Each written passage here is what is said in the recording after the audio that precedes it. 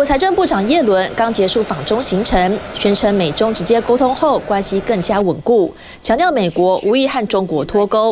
曾任上海美国商会会长的季凯文接受 TVBS 国际评论员于文琪专访，提出他的见解。People are talking about the decoupling and what that would look like. Inflation right now in the United States is the number one issue. Everybody is complaining about inflation. And I would say this, if you don't like inflation now, wait until we have a full decoupling with China and see how much you like paying $3,000 for an $800 TV. See how you like that. If you didn't like inflation, you are going to hate decoupling. 美国商界向来在影响美中关系方面发挥重要作用。季凯文在前美国总统川普执政期间担任上海美国商会会长。他说，当时面对的最大挑战就是2020年川普突然宣布封杀微信，一句话抹煞商会在大陆的努力。Work so hard to get market access. And here you've got a company like Nike, say, for example, that has worked so hard to get a foothold into this market. And then all of a sudden, our own president says we can't take payments from Chinese consumers.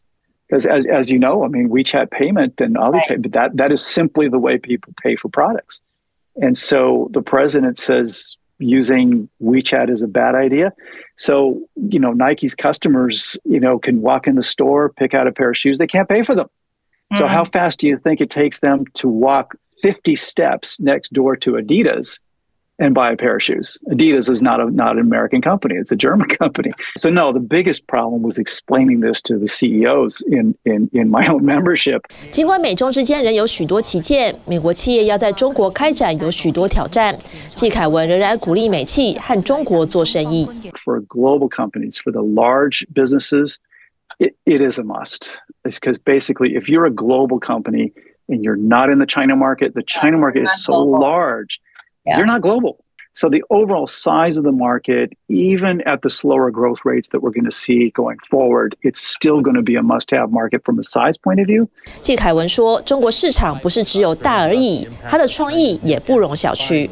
There's so much innovation going on in China right now. So these global companies, if they're not in that market, they are not going to participate in that innovation.